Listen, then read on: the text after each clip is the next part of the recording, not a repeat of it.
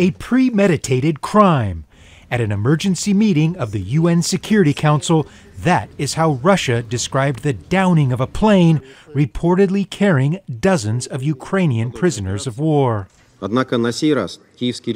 time, the Kyiv regime, for some inexplicable reason, decided to sabotage this procedure and do it in the most barbaric way possible.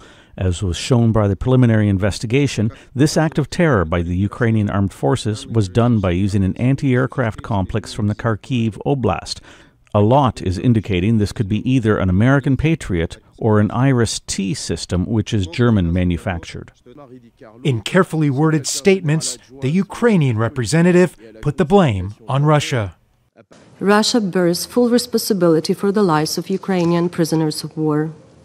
We insist on conducting an international investigation to establish all the circumstances of this incident.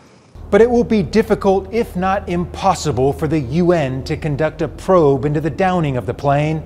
And that's because it was a military aircraft. And that's something the UN's International Civil Aviation Organization doesn't have the jurisdiction to look into.